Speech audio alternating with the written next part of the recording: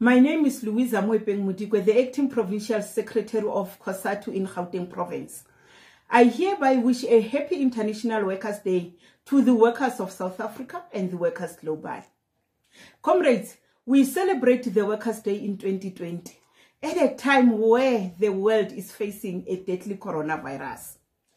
As Cosatu, we send our condolences to the workers and families that have lost their loved ones through COVID-19.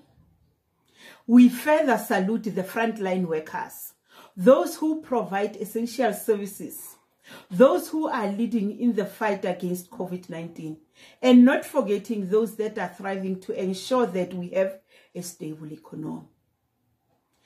Comrades, we wish all the workers a happy May Day weekend.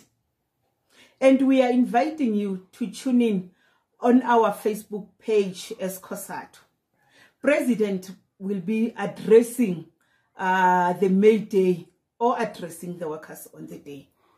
Again, our very same president, Comrade Zingiswalosi Mbogoto, will deliver this year May Day message at 10 o'clock on ENCA channel 403.